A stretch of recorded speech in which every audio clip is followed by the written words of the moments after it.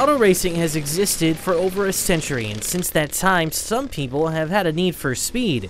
But unlike most sports, auto racing can be expensive and difficult to enter. There's no way for the kids these days to develop their skills. It's not like baseball or football or that. There was no t-ball, there was no little league and that.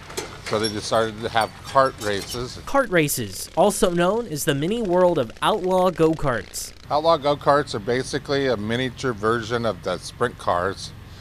They started out as flat carts, and then they put a cage on them and a wing. Outlaw go-karts are an affordable way for kids to get their feet wet in racing, or in this case, push a pedal down. But kart racing isn't just a way for kids to enter motorsports. For many families, racing becomes a way for parents and children to bond.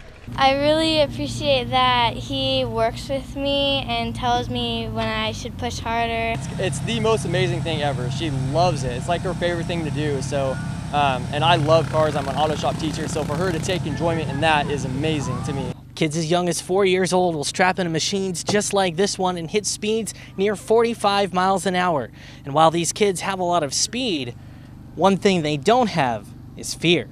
Now, do you feel scared at all when you're out there, or are you just excited? Yeah. Excited. I feel more excited though than scared. And for the parents who are brave enough to let their kids strap up and put on their helmets, their reward is priceless. You get the enjoyment of hanging out with your family. I mean, that's like I said, priceless.